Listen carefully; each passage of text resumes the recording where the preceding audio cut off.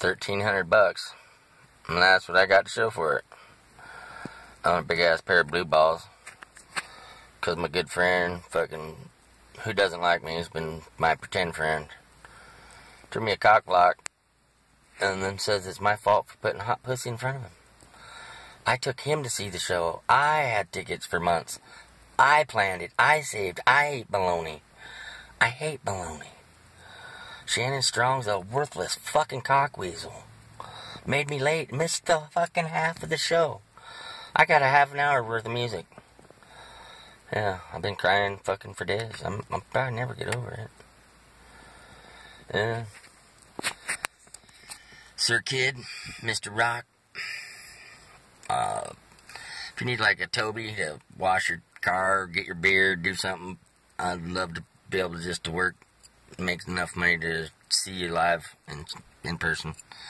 Big pimping like the way I had it.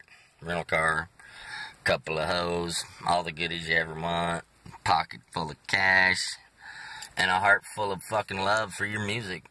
Feel it. It's real. Peace. Actually, keep rocking, please. Keep rocking. One thing they couldn't take from me is my love of your music. Stole everything else. It's supposed to be my divorce therapy. 17 years and she blindsided me. Don't even want to be friends. And then I get this. My friends aren't even my friends. Fuck, what'd I do? Must have been a cock in a fucking past life. Woo! Rock and roll!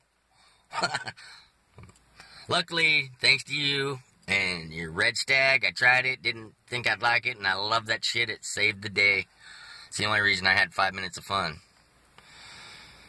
I slept out in the cold, froze my ass off, and these fuckers are in my car fucking with my blankets and shit. Get over it, they say. May never get over it. Are you shitting me? It's supposed to be time of my life. Fuck.